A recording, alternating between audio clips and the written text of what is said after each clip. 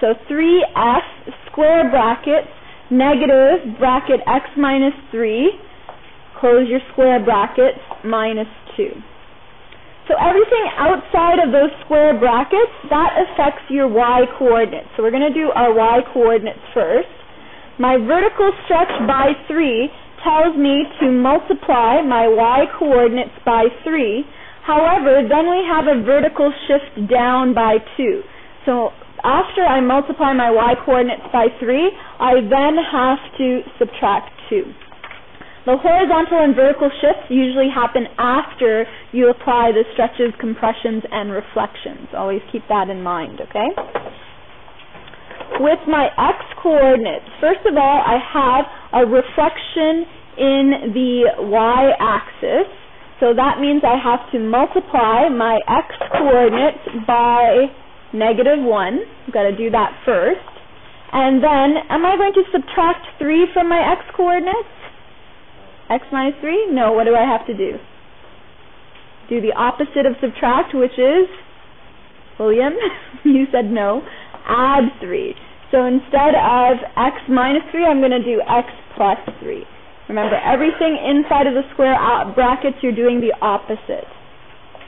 Okay, so now I'm going to apply this mapping relationship to 3, 4. And don't be afraid if this is something that you're having difficulty with, that you're having a hard time understanding, come sit with your teacher and get lots and lots of help before you go for your test.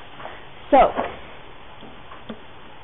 instead of my x and my y, I am going to plug in the point negative 3 and positive 4. So first of all, I have to multiply my 3 times negative 1, and then I have to add 3 to my x coordinates. With my y coordinates, I have to take 4 and multiply it by 3, and then I have to subtract 2 from my y coordinates. So negative 3 plus 3 is going to give me a final x coordinate of 0, and 3 times 4 is 12, minus 2 is going to give me the y coordinate of positive 10. Does that make sense? Okay. You have to understand this in order to go on. So it seems like very simple concept when you're only dealing with one point. However, when you have to deal with multiple points on a graph, it's very easy to get confused and make mistakes. So really watch yourself. Okay. Before we move into actually graphing things, let's start with this rational reciprocal function, 1 over x. That's a function that really gives people a lot of trouble because it has an asymptote. But we're going to talk about how to apply different transformations to this function. You know what? Because we're going to be dealing a lot with this function later on, let's change this. I want to change it to the square root function. So we're going to start with, let's let my parent function, f of x, be the square root of x. And on your test, you could be asked to write the equation and graph after the following transformations. So I'm going to do this step by step.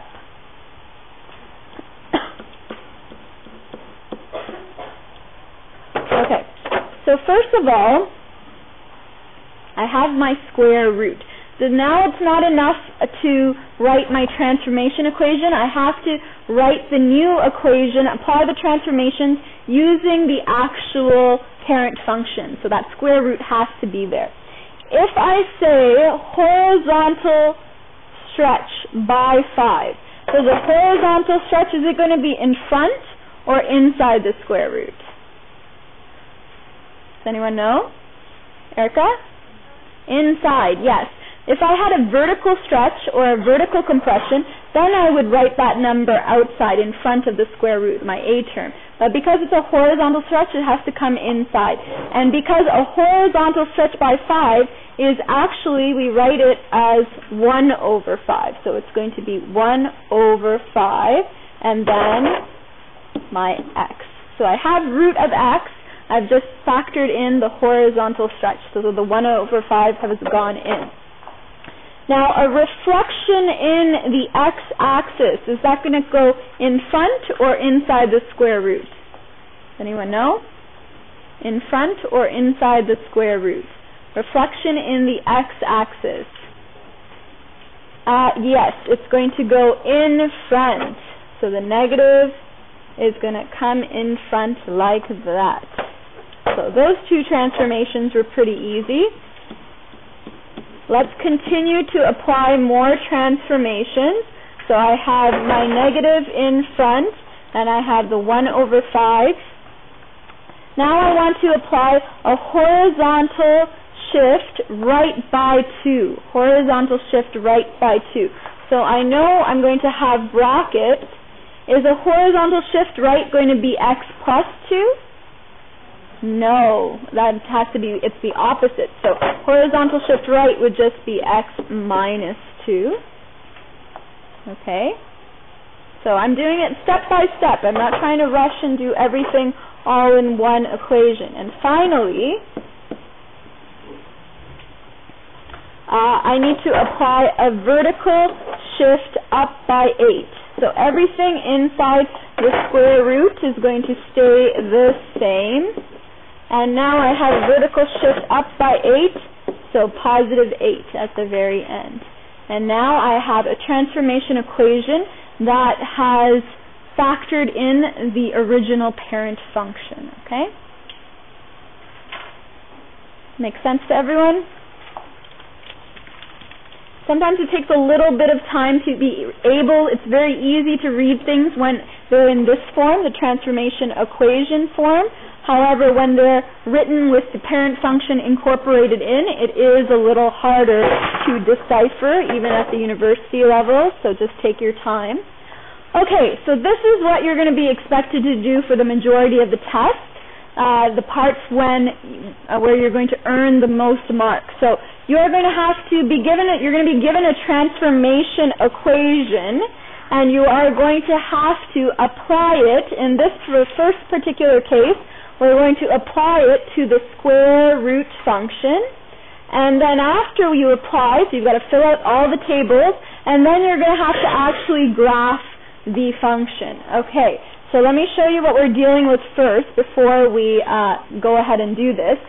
For every specific function, the square root function has a few key points. In your Unit 11 guide, every function, it shows you what the key points are, okay? You are going to have to memorize this or understand how to identify it from a graphing calculator, because these points are not going to be given to you on the test. You are going to get a blank table, and you are going to have to figure it out, or plan it out, okay? So these are the 4 key points of the square root original parent function. If I go to my graph, I'm going to come back to this. I have plotted out the key points on my graph. So first thing you're going to do is memorize those key points and then draw it out on your graph. Now, I'm not going to do this, but every single time, every column represents a different transformation. If we look at our transformation equation, 1, 2, 3 different types of transformations. So I have 1, 2, 3 different columns. On this part, let me highlight. On the sections that I've highlighted yellow, we're going to write down the mapping relationships, and we're going to apply it to all of our points. This is really, really important because you need to write down the proper mapping relationships in order to get the right points. On your test, after each column, you are going to graph what you have. So you're basically graphing each transformation at a time. So on the test, you're going to have 1, 2, 3 different transformation graphs. I don't have time to do all of them right now, but we will fill out the entire table. Next, after we do the square root function, we are going to look at my 1 over x function, because that has asymptotes.